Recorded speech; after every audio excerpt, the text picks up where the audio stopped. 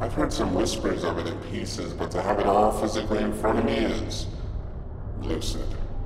I'm happy we were able to come to an agreement of you show me yours and I'll show you mine. I can say the picture captures one of my many good sides, really brings out the depth in my cheekbones. I expect at least a name drop in the acceptance speech for any awards they might give out for super sexy top secret photography. Anyway, let's get to what the locals actually think of me. After all, what people perceive of you is your standing on the chessboard. Matters more than you think. Item number SCP-035. Still not used to a singular name sticking so long, especially when it can pass for a model number of a microwave. Object class Keter, and looking damn fine doing it. Special containment procedures.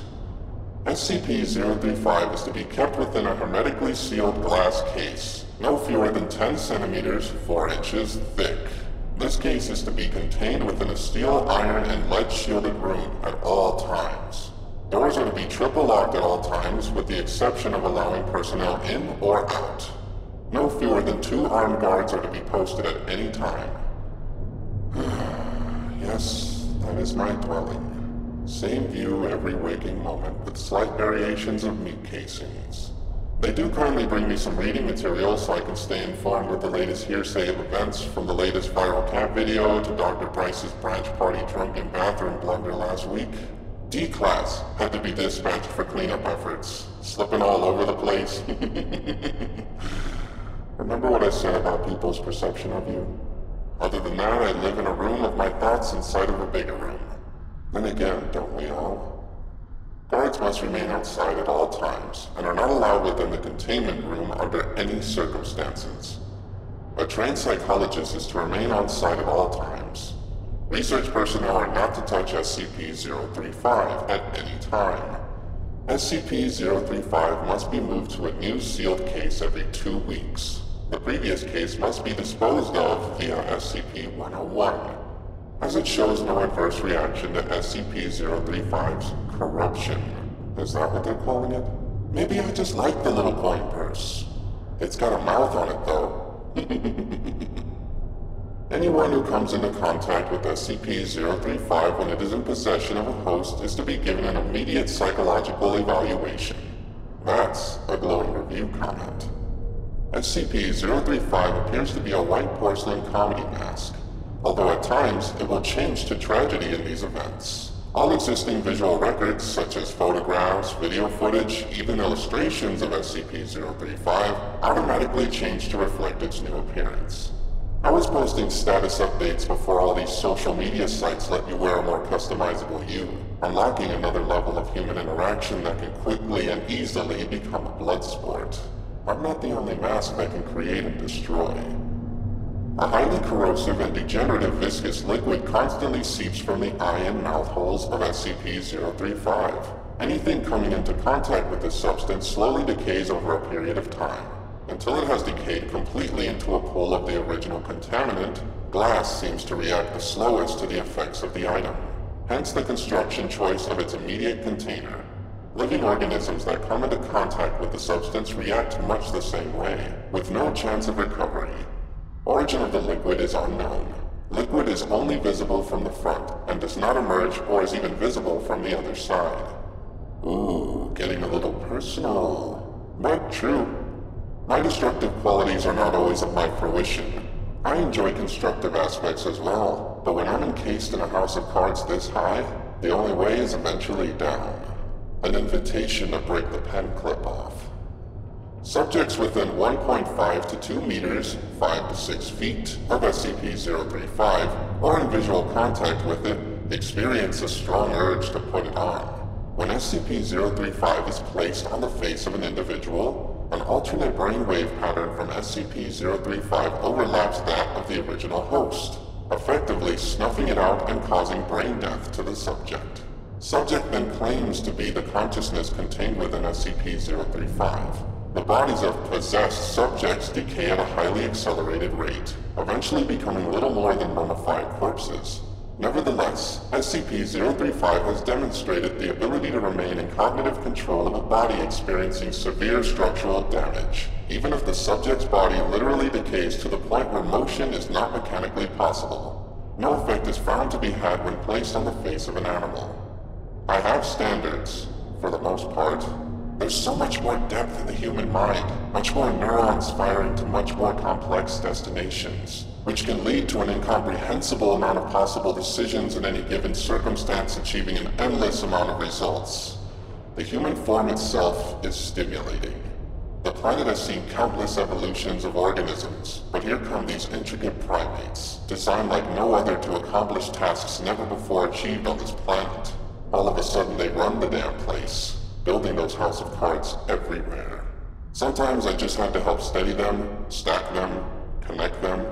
You've seen those videos of people's elaborate domino setups?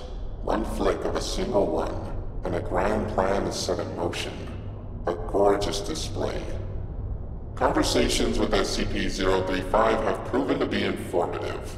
Researchers have learned various details about other SCP objects and history in general, as SCP-035 claims to have been at many momentous events. SCP-035 displays a highly intelligent and charismatic personality, being both amiable and flattering to all of those who speak with it. SCP-035 is scored in the 99th percentile of all intelligence and aptitude tests administered to it, and appears to have a photographic memory. You're very welcome. Happy to see that my flattery can be mutual. I blush. However, psychological analysis has discovered SCP-035 to possess a highly manipulative nature, capable of forcing sudden and profound changes to interviewers' psychological state. SCP-035 is proven to be highly sadistic, prompting some to commit suicide and transforming others into near-mindless servants, with linguistic persuasion alone.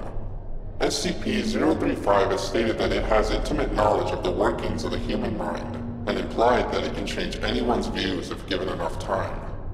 The human brain is squishy, can be molded, rewired. Some easier than others, but at the end of the day, the construction material is all the same. Additional, SCP-035 was found in a sealed crypt in an abandoned house in Venice in 18 redacted. Yes, a wonderful time to be a part of. Initial establishment was concluded, then it was embrace. Appreciation for the arts and science was in full bloom. No longer an isolated endeavor. Feels like yesterday wrapped in ages ago. My curiosity got the best of me. Or maybe it was looking out for me. Maybe even others. A story for another time, perhaps. Addendum 035-01. SCP-035 has been found to be able to possess anything that is a humanoid shape, including mannequins, corpses, and statues. SCP-035 has been able to motivate all into movement, removing the need to expose live subjects to SCP-035. Anything it possesses inevitably decays into motionlessness. The need to expose live subjects. You are all human after all. When needs are sustained, wants take to the front. You speak of me as a monster, yet you offer me this dance time and time again with bated gaze. Really brings out the red in your eyes. There's a little friend in you to chaos, whether it knows it or not. While we're on the subject of chaos, Addendum 035-02. SCP-035 has facilitated an escape attempt, convincing several of the research staff to aid it in its bid for freedom. Insurrection failed. All staff that have been in contact with SCP-035 have been terminated, and mandatory psychiatric evaluations have been implemented for all personnel coming in contact with SCP-035. A bid for escape is a tad inaccurate, but if any real opportunity was there, then certainly.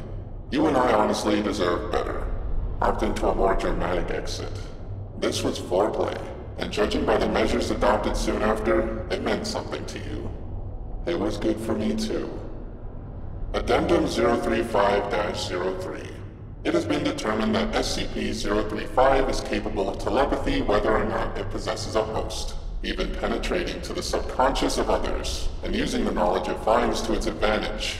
Extreme caution is advised when choosing subjects to converse with SCP-035. You do in fact whisper back, but our secrets are safe with me. Addendum 035-04. SCP-035 has expressed an interest in other SCPs, most notably SCP-4715, and SCP-682. Dr. Redacted has expressed worry that should SCP-035 bond with either, their regenerative qualities would negate its corruption and give it a permanent host. Interest is not desire. You can't tell me you're at least not a little interested in knowing what would transpire if one of them hosted little old me? Mr. 682 would perhaps feel a little less antagonistic having his interest shift from destroying humanity to simply wanting to attend a live performance of La Donna del Lago. Addendum 035-05. After several more escape attempts and after reviewing SCP-035's incident record, High Command has ordered that it be permanently sealed within the facility and prohibited from being allowed any more hosts. Several personnel have protested against this, with some even erupting into violence. As a direct result, all personnel that have come into contact with SCP-035 have been terminated. All personnel that deal with SCP-035 are to be rotated frequently, and contact is to be limited even to its dormant state to as little as possible. And yet I still manage to make fans and friends. Rules broken by rule makers, corners cut. Seems like I'm not the only one who is able to corrupt around here. Addendum 035-06. Personnel within 10 meters of SCP-035 recently reported feeling unease, stating that they can hear unintelligible whispering. Several others have suffered from severe migraines. Object has been monitored, but there is no change in its dormant behavior, and no sounds have been recorded. My personal correspondences are just that. Personal. Addendum 035-07. The walls of SCP-035's containment cell have suddenly begun secreting a black substance. Tests on the substance have revealed it to be human blood. Although highly contaminated with foreign and unknown agents, substance is corrosive, having a pH of 4.5, and prolonged exposure to the walls has proven to be detrimental to their structural integrity. And the walls will ooze black slime. But really, I just get restless. More notably, it seems to be forming patterns on the walls. Several segments seem to be paragraphs in various languages, including Italian, Latin, Greek, and Sanskrit. Translation is pending. Other segments appear to be diagrams depicting ritualistic sacrifice and mutilation, often for the arcane benefit of the person committing them. Several staff members have been shocked to note that all of the sacrifices bear an uncanny resemblance to various personnel and their loved ones, often in conflicting positions.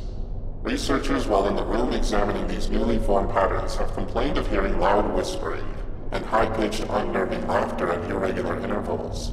Personnel in the section working daily near and around SCP-035's containment unit have suffered catastrophic morale damage, with an all-time high in suicide rates in staff in that area, whether or not they have ever had contact with SCP-035.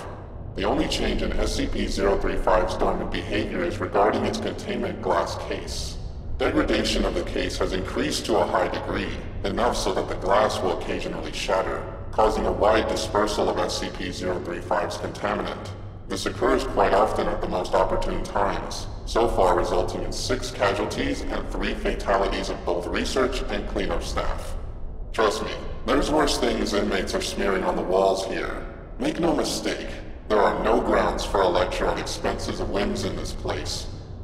Addendum 035-08.